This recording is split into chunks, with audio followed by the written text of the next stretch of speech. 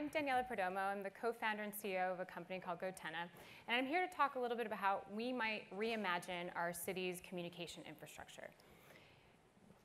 So I'll start with a question. Please raise your hand for me if some point recently in some city in the world you have been trying to text somebody, potentially even someone who's nearby. You could have 1, 2, or even 5 bars of service, but you couldn't get a message through. Raise your hand if that's happened to you. Right. So this happens to a lot of us, and it's going to happen more and more. Maybe you're already noticing it. And the reason for this is that we're reaching a saturation point with our network infrastructure. We have a lot of coverage, but we don't have a tremendous amount of capacity. That is not unlike all other city infrastructure, like transit and whatnot. But I'll explain to you a little bit why that is in terms of communication. So let's say that you wanted to text somebody from your phone here who just stepped outside to grab a coffee.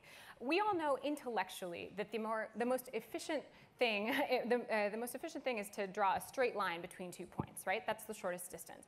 However, when you send a text message to someone in any city, whether they're a few yards away from you or a few blocks away from you, something quite different happens. Your text leaves your phone, bounces to a cell tower, probably goes through some fiber optic cable backhaul, hits a repeater, probably bounces to another tower before it gets to the other person on the other side. So what that text message is doing is it's actually winding a really circuitous path on its way to essentially the same place it started. So what we have is our cities covered in infrastructure, cables, repeaters, wires, whatnot, but we don't have really reliable communication. At best, that's annoying, it's inconvenient, but in other situations, it's dangerous. So I was living here in New York 5 years ago during Hurricane Sandy. 25% of all people in the 10-state area affected by the storm lost total connectivity. Some people lost it for days, other communities lost it for weeks. And that, for me, begged the question, what are we doing wrong? Why is it that our communication infrastructure tends to fail us when we need it most? And then that brought up another question for me, which became goTenna, which is why can't we communicate phone to phone? Why can't we create that efficient link with the phones that we have in our pockets at all times? And it occurred to me, these are supercomputing devices that we have with us all the time, and they actually only really enable communication when they can plug into something. They can't create it. So the other thing that occurred to me was why can't we turn density that we have in urban areas into network capacity? Why do they have to be at odds? So what if you could communicate not just phone to phone directly, but potentially phone to phone to phone to phone? If you could automatically and privately, intelligently route messages through all the phones in the cities and buildings outside, you could create a network that was completely parallel to centralized connectivity that would be available all the time, in part because of its distributed nature, and you could cover an entire city with communication. So this is a mesh network. Mesh networking technology has been relegated to, well, the most highly trained special operators within the military. Devices that can create a mesh network tend to cost anywhere from $30,000 to $200,000. And of course, you have to be highly trained to use them. So that's all different now.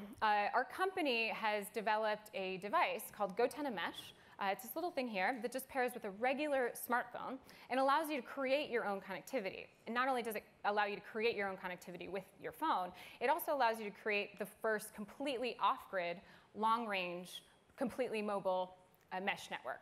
And it's only, it's under $100. So, what does that mean for cities? We are starting to come a little full circle around, the founding moment during Sandy. We partnered with the city of New York to deliver over 20,000 goTenna mesh units to people and businesses located in the low-lying areas of the city. These are areas that were impacted by Sandy and are vulnerable to climate change from here on out. What these people with these devices will be able to do is create their own connectivity, not just during a disaster, but also day to day, in all those situations where you can't get a message through, which is, I think, a really powerful idea. But mesh networks aren't just about New York City. I really think that mesh networking technology has so many applications for all kinds of cities for the following reasons. For one, it leverages mobile infrastructure that's already there. It's all the phones in everyone's pockets. And because there's no central point of failure, we also are able to enable critical communications between groups that haven't been able to speak before. So for instance, even if something like Sandy happened again and all systems were down, we'd be able to connect public agencies to each other, and moreover, we'd be able to connect emergency services to civilians. And in fact, what I observed during Hurricane Sandy is that often what people wished they had had during Sandy was the ability to just communicate with the neighbor down the street because they're there. Whereas Red Cross or FEMA might not be there, and timeliness is just as important. And I think that's pretty powerful. The other thing too is that because mesh networks, by definition, get stronger the more nodes join them. That's a lot like cities, right?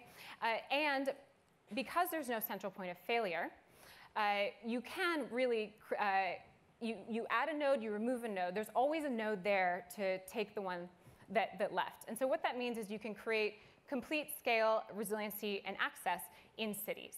Again, leveraging the density, which in centralized networks is actually a bad thing, and turning it into an advantage. With time, I believe that absolutely everything can become a node in the mesh network. So you might imagine flying drones and flying balloons over cities operating as towers. You can also imagine cars and buses, or whatever will be our modes of vehicular transit in the future, acting as mobile base stations. And I also believe that in the longer term, even the threads in your own clothes can be antennas in this way. And so if we can create our own connectivity, what we're really talking about is creating a new urban communication infrastructure that's as flexible, adaptable, and resilient as the people who live in cities. Thank you.